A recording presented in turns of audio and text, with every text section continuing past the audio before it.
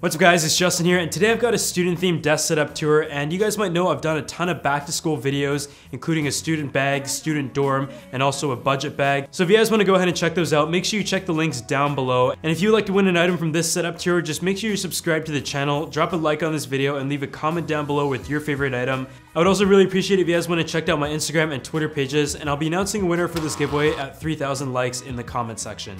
So as you guys might know, I do like to make a ton of desk setup tours throughout the year. I made different theme ones, some of them that are more expensive than others, but this one is one that I picked where I did kind of have budget in mind, but at the same time I didn't really go for the cheapest items out there. I picked ones that I believe were a good value for what they were. So we still have a 27-inch display with a 2-millisecond response time. You still have a decent set of speakers with a bass subwoofer included as well. The furniture is simple but also decent quality, and ones that I actually use in my offices for many years now and I really enjoy and continue to use. I did team up with Best Buy Canada for this video, which is where I get a lot of my tech. So if you guys want to get any of the items featured in this video, just make sure you check the link down below, as they are going to be available at Best Buy Canada. If you're looking to power your space, whether it's for your desk setup or everyday carry, Best Buy has everything you're going to need at the local stores and online. So the intention with any back to school setup is to make it as minimalist as possible, but also have everything you need.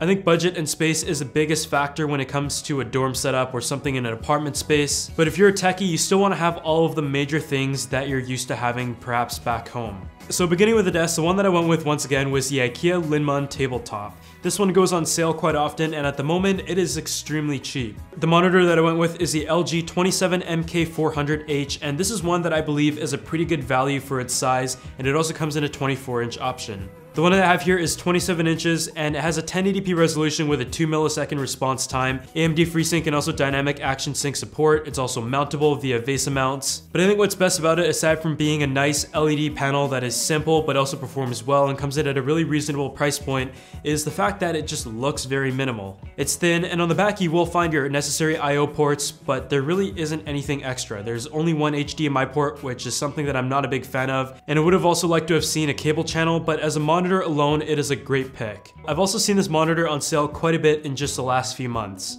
The mouse that I picked for the setup isn't necessarily the cheapest out there, but it's one that is very versatile and can be used both in a main desk and on the go. It's a Logitech Anywhere 2S mouse, and it's one that I've had for many years now and continue to recommend because you can connect up to 3 different devices and switch between them with one single button on the back. It also has a great battery life of up to 70 days, and with a 3-minute charge you can get up to a full day.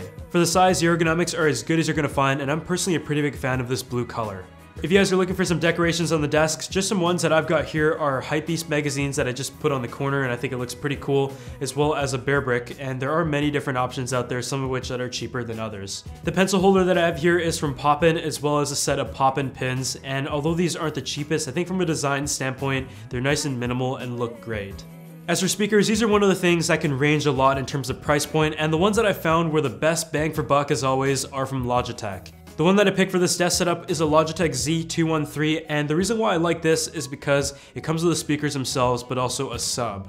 At its price point, it's really a no-brainer. It also has bass control. It is 14 watts total, which is perfectly fine for a small room, and the input is through a 3.5mm jack. Obviously for its price, you really can't expect too much, but I think for what you're going to be paying for it, you just can't complain. I also wanted to give you guys a quick sound test anyways. No, that means I'll have to leave.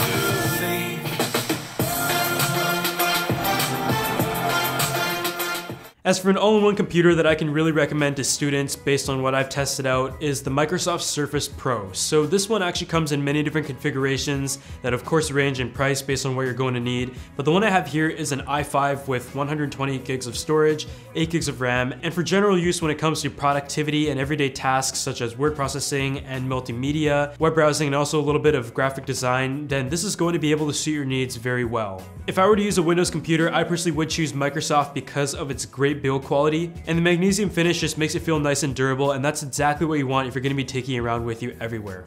This one has a 12.3-inch pixel sense display with a resolution of 2736 by 1824, and of course it is also a touchscreen and compatible with the Microsoft Surface Pen, which if you want to do any drawing or note-taking, it is a very nice experience. From my experiences, the battery life was able to get me through an entire day, and I think with the full Windows experience, it's just nice to be able to take it around as a tablet, but if you want to do any typing or more laptop work, you can also connect the keyboard to it very easily.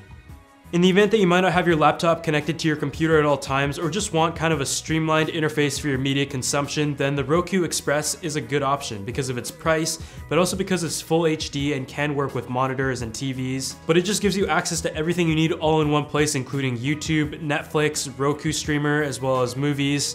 The remote makes it very easy to access, and for example, if you're trying to do your homework on your laptop or your Surface Pro and you don't really want to have it plugged in to the monitor to use as a TV, then for the price, the Roku is a great option, and I personally really only find myself using Netflix and YouTube. I also like that it's small enough to hide behind your monitor.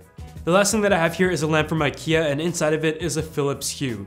So the Philips Hue is definitely not the cheapest set of bulbs that you can get out there, but with a starter kit, lately I've seen a lot of promotions where it does include an Amazon Echo Dot. So if you want to sell that and save some money, then you've got yourself a Philips Hue starter kit, and I've seen this as a very popular option for students out there because a dorm's not always going to be the nicest place, and you kind of just want to have a nice vibe to it through colored lights.